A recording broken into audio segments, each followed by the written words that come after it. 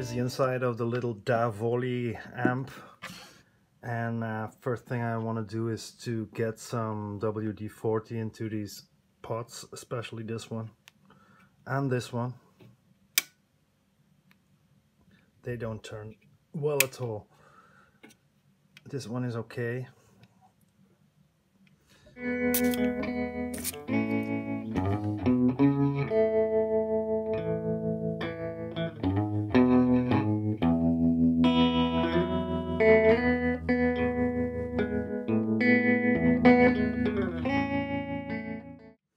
There's also this voltage selector switch, which has a maximum setting of 220 volts. This is a bit of a problem because it will make that the P plus will be even higher than intended if I feed it to 30 volts. And here in Belgium we almost have like 239 or 238, so we'll have to look into that. The other settings are for 160 volts, 140 volts, 125 volts,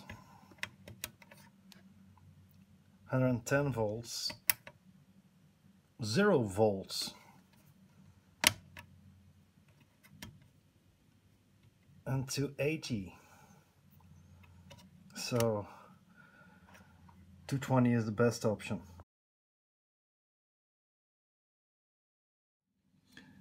And as the speaker is hardwired to the output transformer, or at least to a tab which goes to the output transformer, I will have to desolder the leads to the speaker in order to be able to take the chassis out.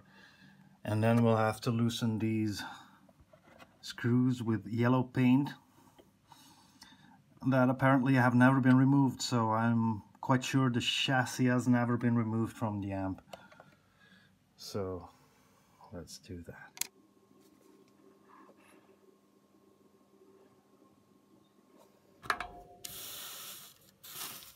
Okay, let's be smart and use gravity to avoid the loose solder from dripping into the speaker cone.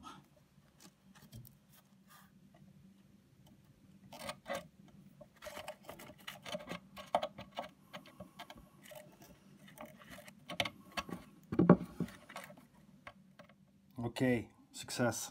It wasn't easy, mostly because of the stranded wire and the fact that it's quite hard to reach into the chassis, and but it's all good. Well, I measured about 3 ohms on this speaker, so that would mean that it is probably a 4 ohm speaker.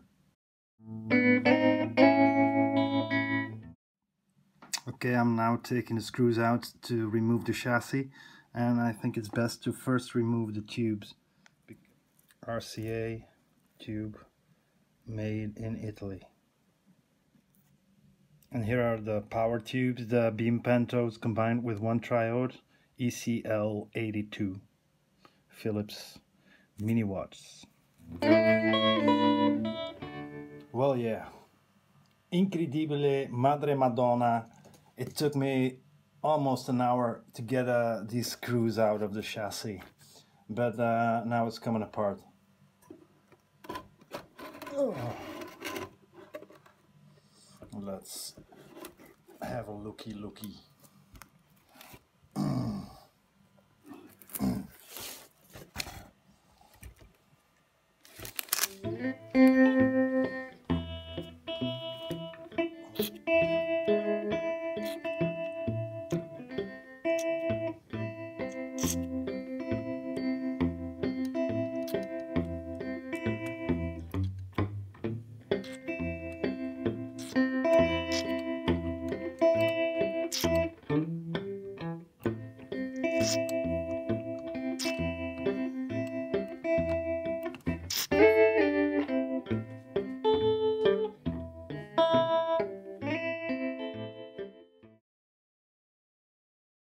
Output transformer is this side with the leads leading up to the speaker, and the power transformer is here, and visual inspection is all. I do tend to think I see some heat damage here on the bottom of the power transformer. Okay, I've measured some voltages across the amp. We will discuss this later, but before anything else, I've realized that the amp has been worked on before. These carbon film resistors are replacements, as is this filter cap, because there used to be a CAN capacitor standing upright on the chassis like this, exactly like the other one that's still in place, that one there, and that's been replaced by this capacitor. And I think these 10 microfarad bypass caps are also already replacements, as probably Titi, you're gonna get electrocuted, watch it. But these 2000 or 20,000 picofarad caps are the coupling caps leading into the power section. To the grids, they are like here, 20K and 20K. And they're still the originals. But before anything else, I want to try and hook up a decent speaker, a very good speaker. So I hooked up my super reverb cabinet with, it's got some Mojo tones, but the load is 2 ohms. That amp would like to see 4 ohms, but yeah, if Skippy says it's okay, let's try it. I won't turn it up all the way, and it probably won't kill the speaker. Maybe I should kill you. Huh?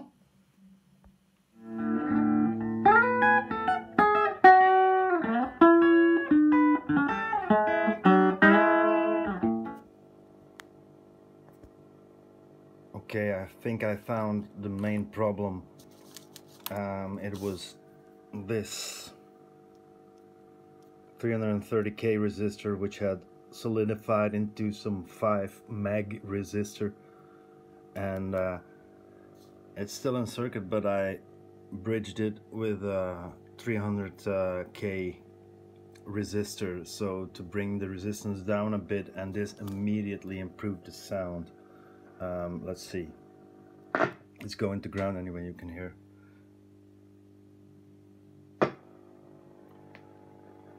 A whole lot of more headroom, because this was pulling up the bias on the output tubes completely. All the measurements I took here was before I changed this resistor, but I only changed it temporarily. I have to get to the store. But another thing I wanted to demonstrate is this amp has a 2-prong cord, no death cap, so you can get zapped.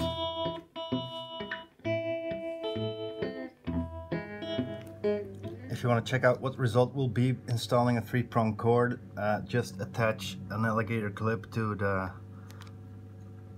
common ground and then run this alligator clip to the chassis.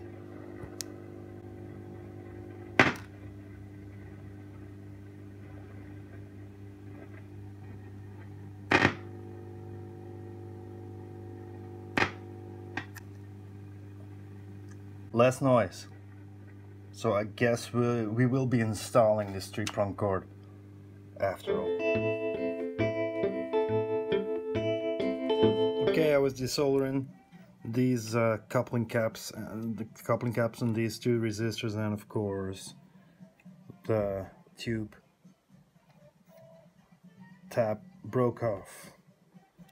So we will be replacing that tube socket and redoing the whole wiring.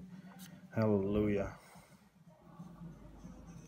Keeping most of the wiring in place to know where everything goes. I'm going to put in the other socket. Now this coupling cap is going to go as well, 10 nanos. But, let's sally for.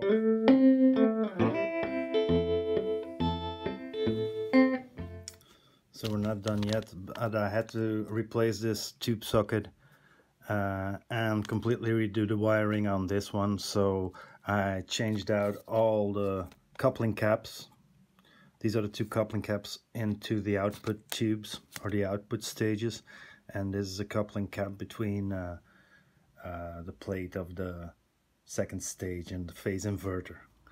And the phase inverter is here. So I will be changing the power cord, but I want to get this amp up and running first.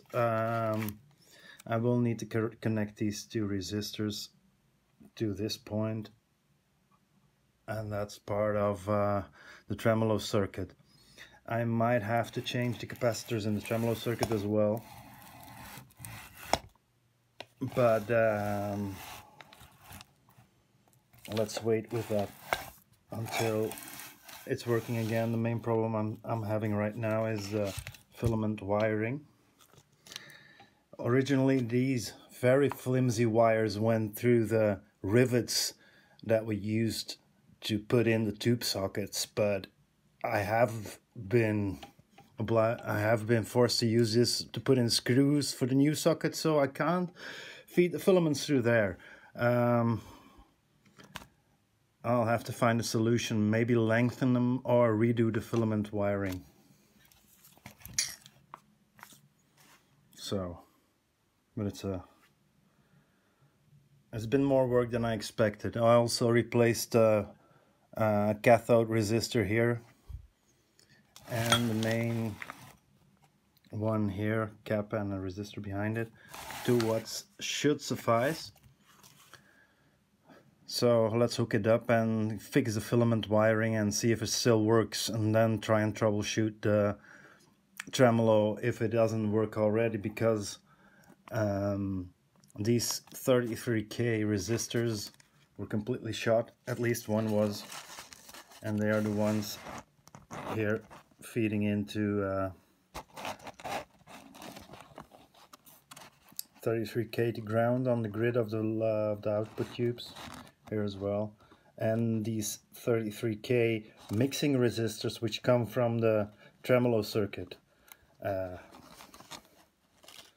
But at least resistors to ground were shot. At least one was shot, so that might fix the tremolo problem.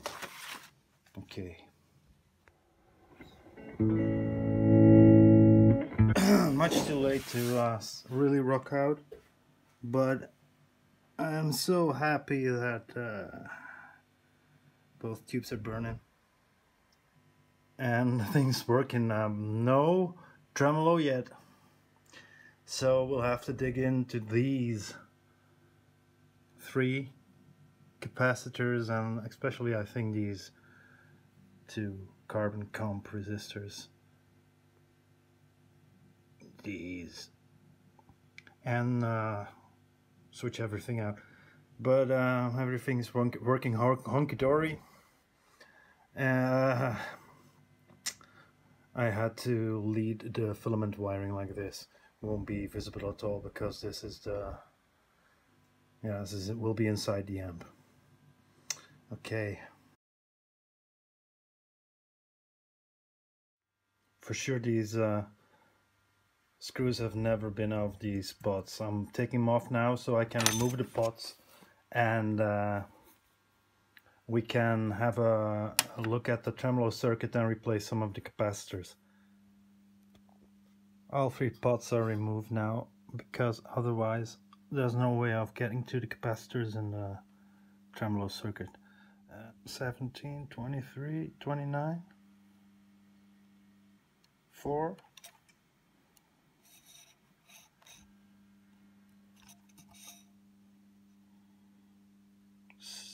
1, 6.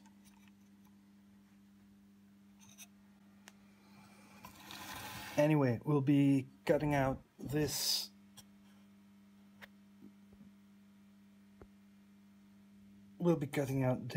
capacitor first, and then we'll proceed with the rest.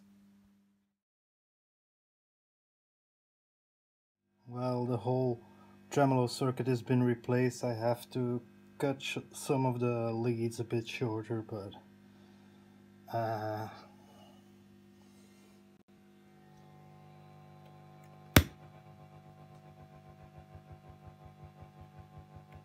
Can you hear it? Can you hear it?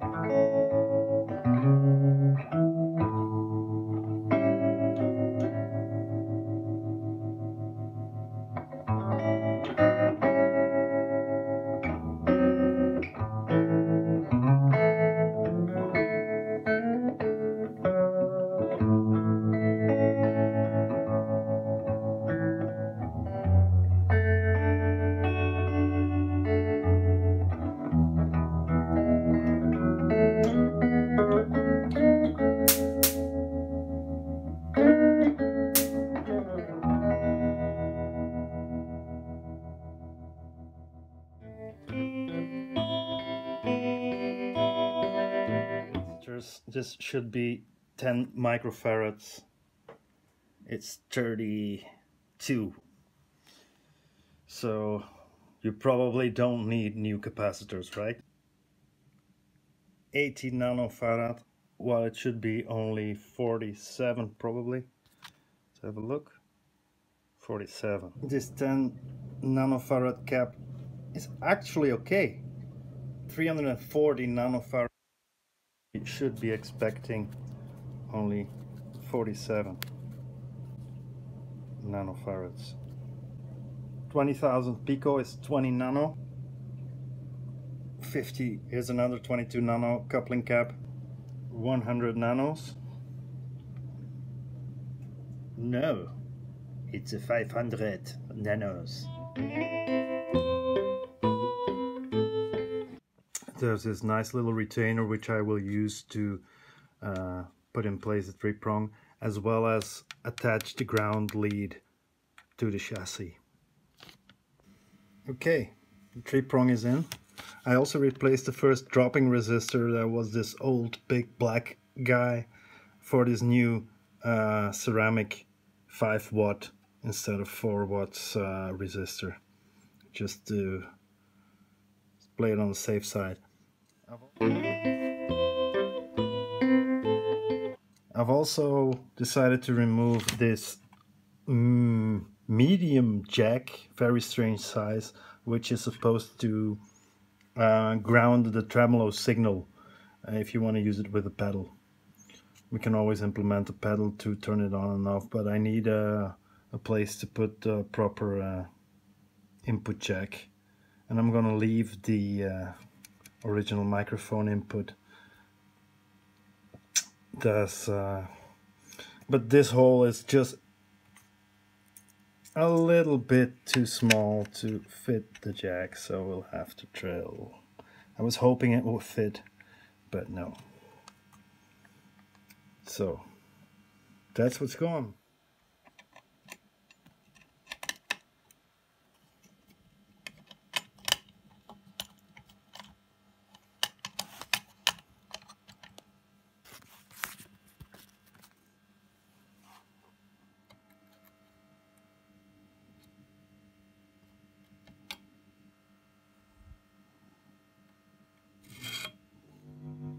Input jack is in place and working fine, but there is still an acoustic problem.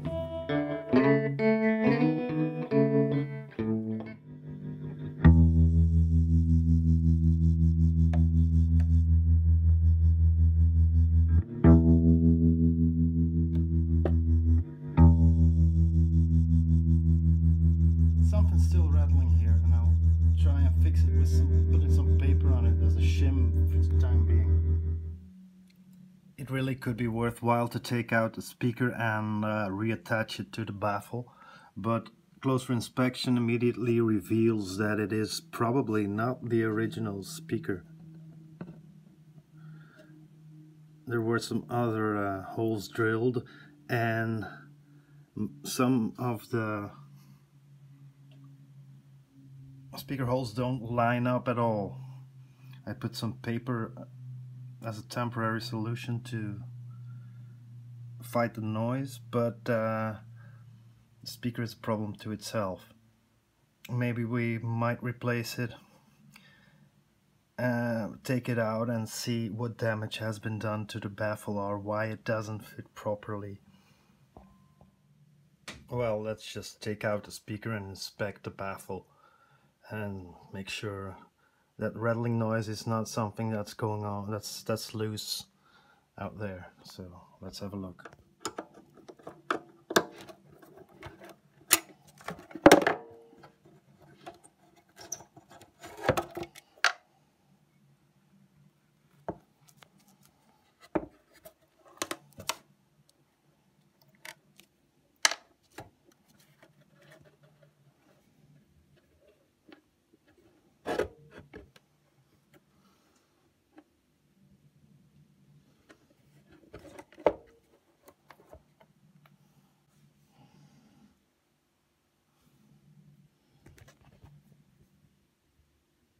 It's actually very dirty, but it looks okay.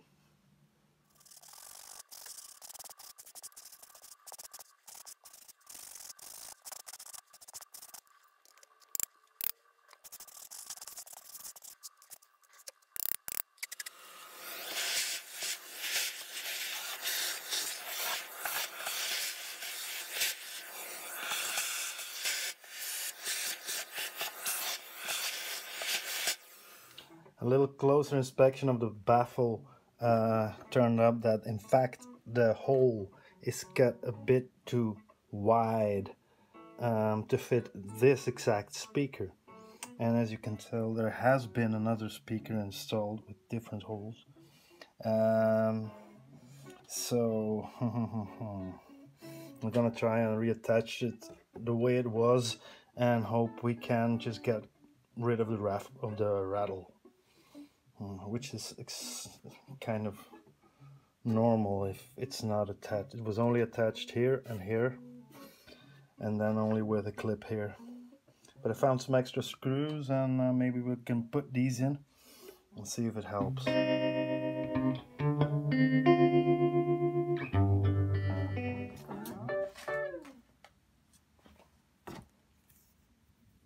It's gonna be much better. Let's take a long piece. Cut this here. Snappy. This was a jack that came with the amp with the microphone connector, but it's always failing, so redo it. Okay. I just wanted to show this jack, which I thought was completely broke, but it wasn't. It was just, it has a screw on the top, and that screw was loose. I was able to tighten it, and now it's perfectly okay, so I can reuse it. Nice piece of 60s quality.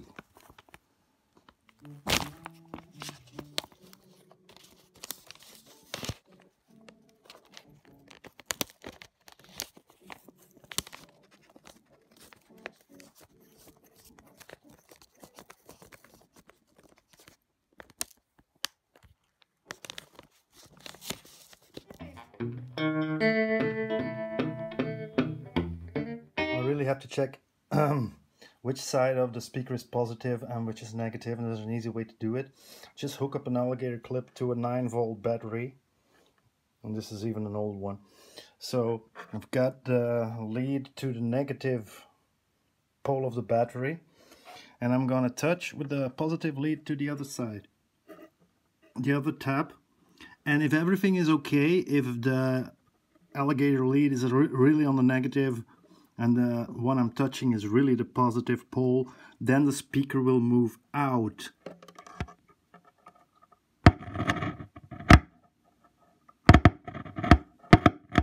Phew. Yeah. Time for a cigarette break. I think it's ready to be mounted back into the cabinet. But at least I can immediately hook up another speaker to test it, because I am still having my doubts about this speaker, and it would be nice if we would be able to upgrade it to a decent Celestion, like champ type speaker. But as for now, I can't even put extra screws in because, as I told you, the cutout is just a little too big. I also have to check whether any other upgraded speakers will fit the cabinet and will fit in with the amp.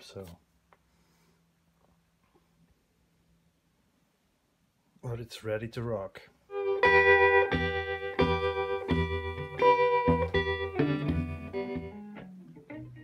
Chassis is back in the cabinet, but I haven't been able to fix the problem with the speaker, which is certainly due to the fact that it's not attached properly and there's no way of quickly throwing some screws in. But we can always detach the speaker and run another speaker through it. That's why I put in this connector here. So let's button it up.